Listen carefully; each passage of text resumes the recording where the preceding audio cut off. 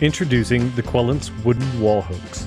They come in two colors, light or dark, all natural wood, and have secure mounting holes on the back. The kit comes with screws, drywall anchors, double-sided tape, sealant adhesive, a template for marking, and stickers to hold the hooks while the sealant dries overnight. There are 3 ways to mount the Quelance wooden wall hooks. Method 1. Mounting with anchors. First, you should clean the mounting surface. Then use the included template to make mounting marks. Next, drill holes where you marked.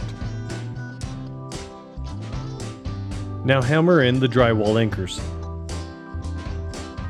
Screw in the screws, but not too tight. Mount the hook and you're all done. Method 2. Mounting with 3M tape. Peel the 3M backing and place it on the wooden hook.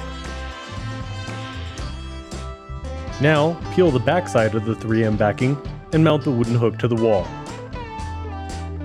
Method 3. Mounting with sealant. Apply the sealant adhesive to the back of the wooden hook.